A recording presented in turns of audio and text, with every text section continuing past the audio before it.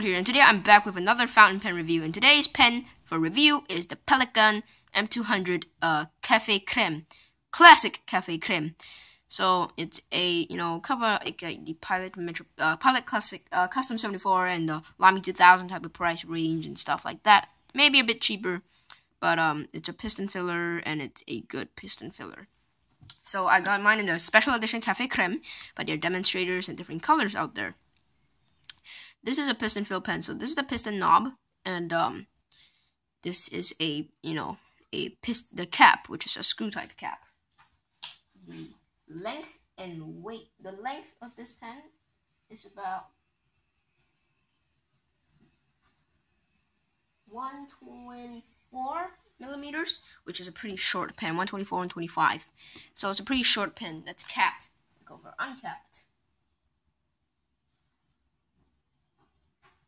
It's about 120. So 120 uncapped and 124 capped. Posted, this pen is 145.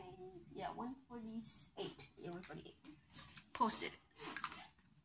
So it's a pretty decent sized pen when it's posted, but it's a pretty short pen when it's not posted.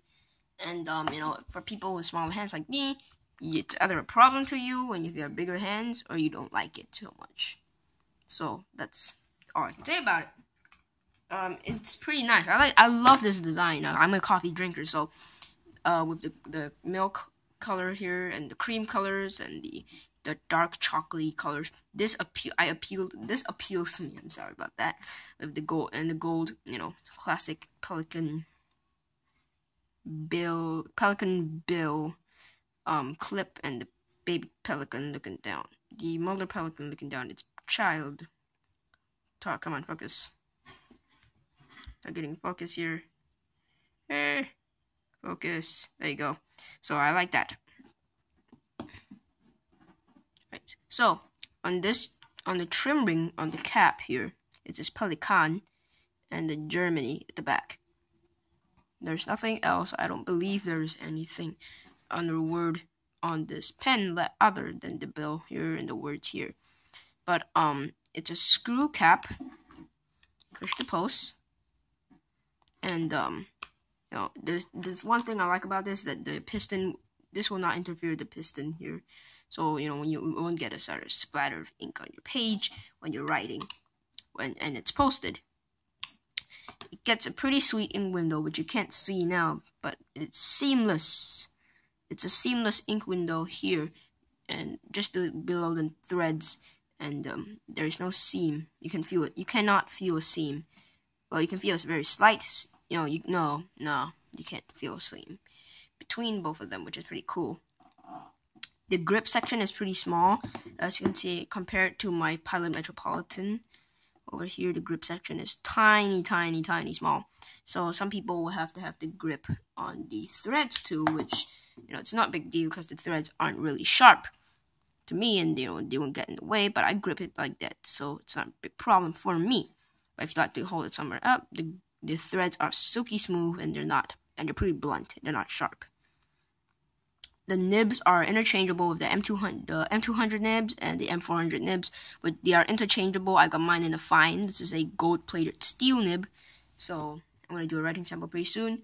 I like this pen because the design is pretty nice. I like the coffee colors and the colors options here, and also I like its length, and its weight. It's a bit light. It's a really light pen.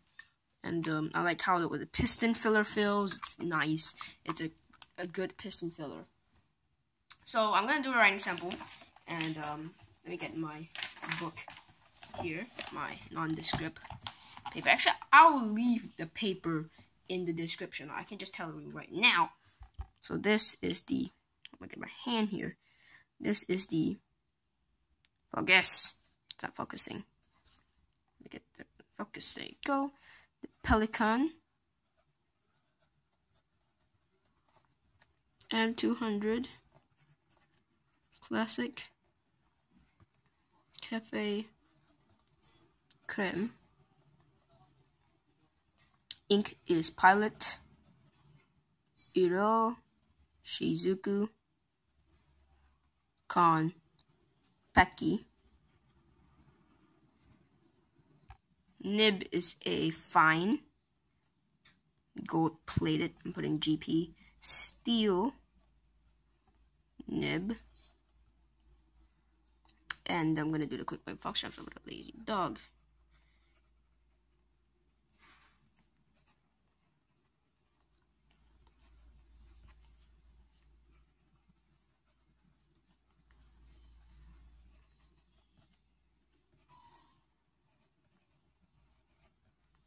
And the line variation, there is some line variation to this, which is awesome for a steep nib. And as you can see, there's some line variation. Reverse writing, I did forget to do this in the Metropolitan video, but this writes reverse pretty, you know, it's smooth. It's pretty smooth, but it still has a bit more feedback, and it's extra fine. So you can see reverse writing, and it's pretty nice. So wetness tests, see how wet it is. And it lays down a decent amount of ink. Really wet pen. The paper I'm using is Life Noble Series Note Root paper. This is Japanese fountain pen friendly paper. Buttery smooth paper. I use this for all my reviews, except the very beginning, the first Pilot Custom 74 review, which is done on a Gamble notebook. I don't have it right now.